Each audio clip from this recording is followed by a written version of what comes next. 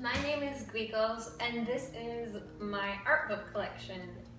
Now, this may seem like a lot of art books to you guys, but this in no way reflects what I would actually like to own. I actually haven't been able to really buy many art books since I've got out of college because usually, not always, but sometimes they're a little bit on the pricey side, especially if it's like a fandom book and whatnot. But I asked if you guys would be interested in seeing my art book collection, and one of you said that you would, so I figured this would be a nice video, so we'll see.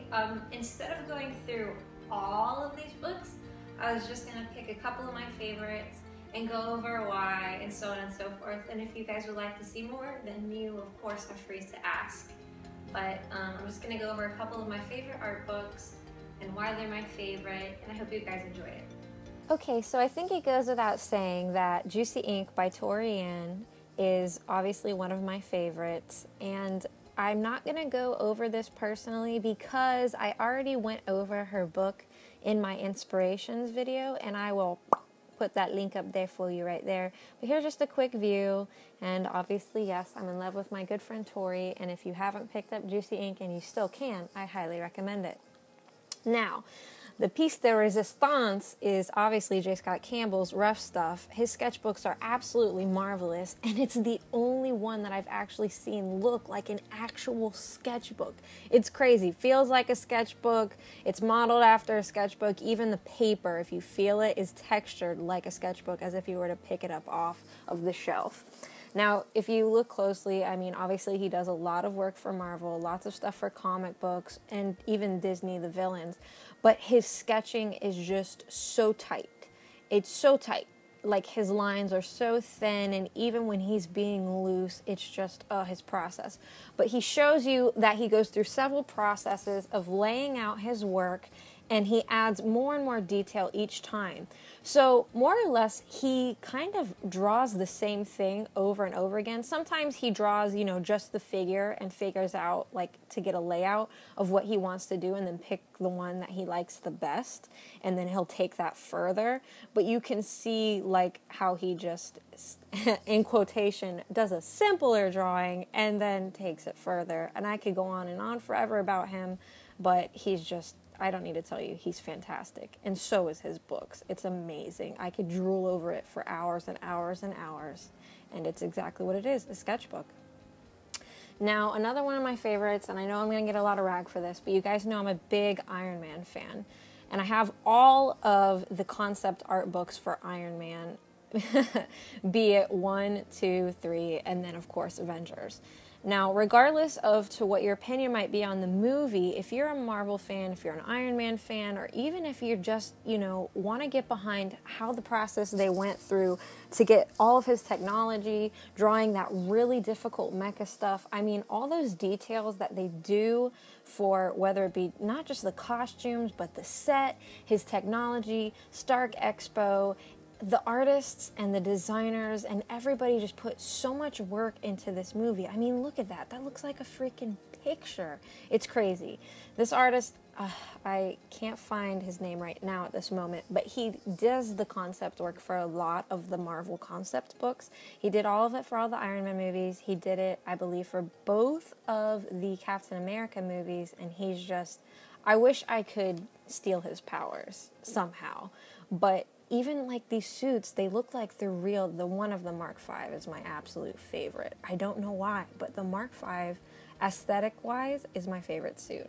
But his paintings, I mean, you can clearly see that they took a lot of movie shots from the digital paintings, and watching it go from painting to film is just an amazing process. These paintings are amazing. Even if you don't like digital work, even if you don't like hyper-realism, clearly there's a style to this, and it's just incredibly inspirational. Even if you aren't an Iron Man fan, it's just phenomenal, the talent here.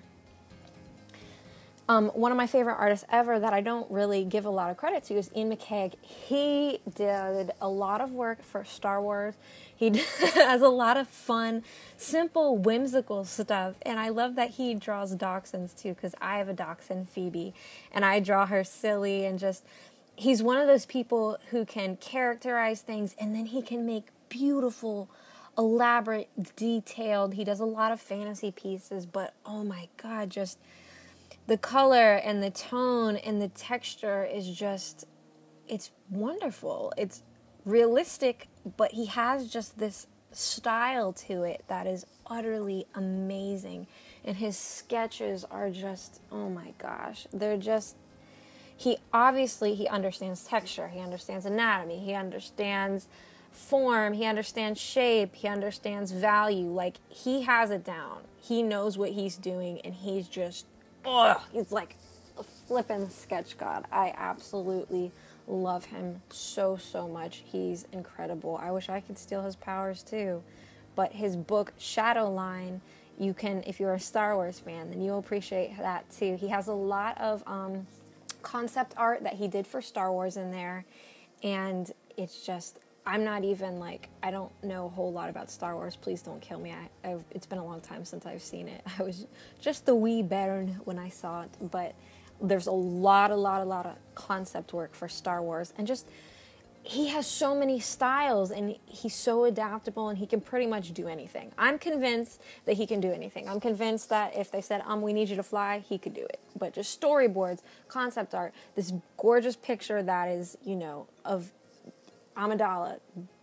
His sketches, I could go on forever.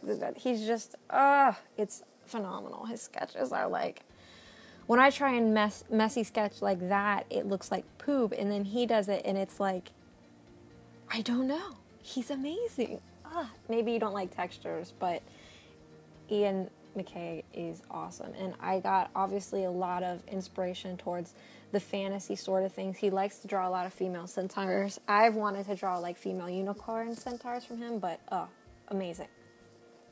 Yes. Another one of my favorites is one that recently came out, is the concept art book for Dragon Age Inquisition. And you don't have to really play the game to appreciate this art. I mean, obviously it's is it technically an RPG? Well, anyways, whether it be character design, environmental, concept, these artists are gonna blow your mind. All of the work and like elaborate planning that goes into their facial expressions, their hairstyles, what they're wearing, everything is like so elaborately planned out and worked over that it's just, I just can't even. I can't even. They're so beautiful. I'm sure you all know about, the tarot card craze, where a lot of the art that they did in the actual game was based on, there's an environmental creature creation, but it's just so beautiful, and it's so cool to see these concept paintings. And if you had played the game, you're like, I know what that is or where that was, and just them figuring out is just, it blows my mind. But, and there's more again, and just more character design. I don't think that they actually, that one painting of hers on one of the tarot cards. But the tarot card thing is just amazing. They put so much thought and detail and just effort into this, and it really shines through, and it's so inspirational. And it's reasonably priced as well, if you appreciate this thing. And here's even some of their environmentals. Like, I don't really go for environmentals, but in a game like Dragon Age, obviously you have to, and they did not squelch or pander at all from putting time and effort into planning out their environments, and it's flawless, absolutely flawless.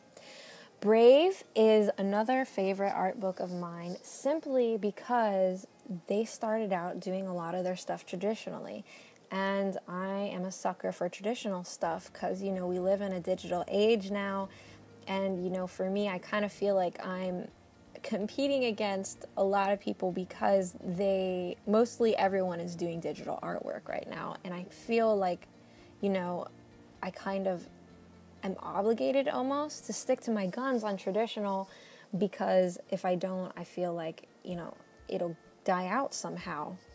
But anyways, you can see a lot of these early concepts were traditional artwork, and obviously that is a personal preference of mine, and it greatly appeals to me because I think, in this day and age, it's important that we stick to keeping traditionalism alive and well, and it's beautiful. It's like any other Disney concept art that you would imagine. It's beautiful, the character design, the world design, the sketches. There's many, many, many, many artists that they had working on this. They started working on this, I believe, in 2004. So they were working on Brave for a very long time.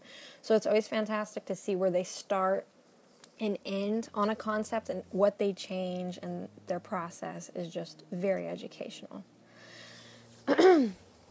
All right, so finally we have Terrell Whitlatch. Now, if you enjoy creatures and monsters and all that stuff like I do, then this book, oh my gosh, her animals, real and in between, she's, okay, obviously I'm starting on unicorns. She can do hyper-realistic, stylized, caricaturized, whatever you want it. Chick breaks down the skeletal system, the muscular system, the whole shebang. The whole freaking shebang. She's doing her freaking homework and memorizing it like a supercomputer and pumping this out like it's nothing. It's, oh my gosh, this is what we should be doing times 20 million, bajillion, fulfillion, like all the stuff that you're like, damn, I should be memorizing the anatomy for animals and people to perfection like she is in order to make proper character, elaborations and create my own monsters, and we're lazy. But if you want to step your game up and you want the proper kick in the ass to be like, shit, I highly recommend this book, and I highly recommend her art because she's putting all of us to shame. I challenge you to find a more elaborate, more practiced, and person who just does their homework better than her and comes out on top. I mean, look at how she goes from cute to photorealistic and silly caricatures. She does it all. She does it all. She's kind of like a female Ian, but she's doing it with animals. And oh my gosh, I can't. Okay, so now that I've been reminded about how much I need to improve, I certainly hope that you appreciated this video and it gave you some insight to what you might like to do when it comes to collecting and finding inspiration of your own. If you would like to know, like, maybe a list of all the books that I have, where to get them, feel free to ask.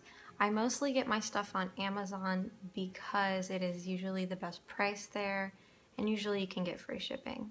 But happy 4th of July, happy Eagle Pie Day. Get lots of pie inside you. Nom nom nom nom nom. I hope you guys have a fantastic day. Bye-bye.